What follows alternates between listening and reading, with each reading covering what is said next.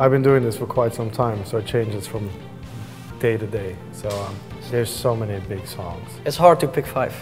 Name one. Just name one. Name one. No, I can't. I don't know one. I don't know the names of the songs. You just know you play.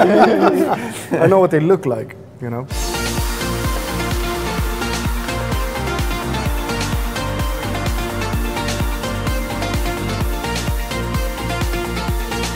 5 favorite places to play. That's also hard. Oh, that's impossible. Yeah, there are questions we cannot answer. It's politics. It's politics.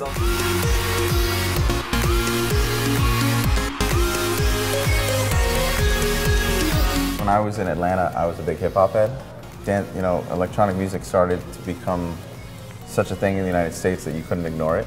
And I started to kind of educate myself. I really try to enter this genre very carefully to make sure that I was respectful of the people who've been there for years before, and I've really learned a tremendous amount from the youth, like people like Martin, and legends like Steve, who really have taught me a lot about the history of electronic music. And I thought you were going to say the old guys. Top 5 moments for you in your music career. Wow. Size in the Park, Stockholm, 70,000 people. When I was still as a fan at Tomorrowland, my track was the most played track there. So every time I was in the crowd and they would play the song, I would be with my friends in the crowd partying.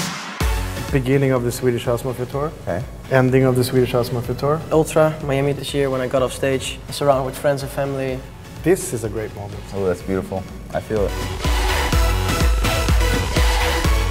I'm a lover of music, and I think that what I really like the most about the EDM culture is that it's a celebration of music, and they're collaborative, and people, I think that's why so many kids are going to these shows, because they can go there and just celebrate music and not all the politics around it.